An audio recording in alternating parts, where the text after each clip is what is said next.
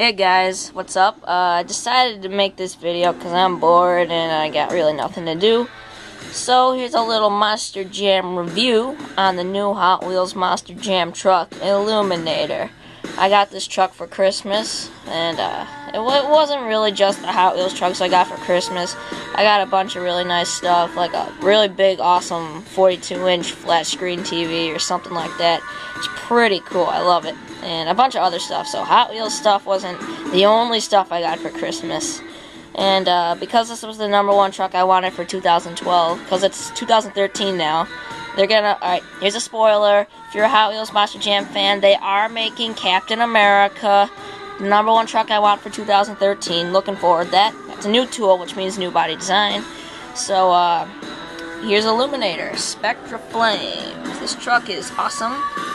I believe this is not the only truck with blue rings around it for Spectra Flames. They made a Stone Crusher for 2012.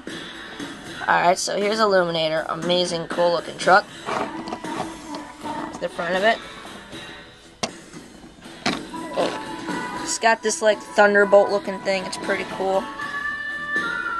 Hot Wheels Illuminator.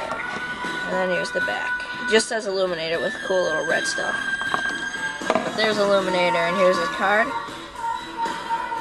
I think I figured out where they're getting these photos. They're from MonsterJam.com. If you click the trucks, they have pictures and all that. So, Illuminator 2013 is officially underway. Looking forward for a bunch of the cool new stuff.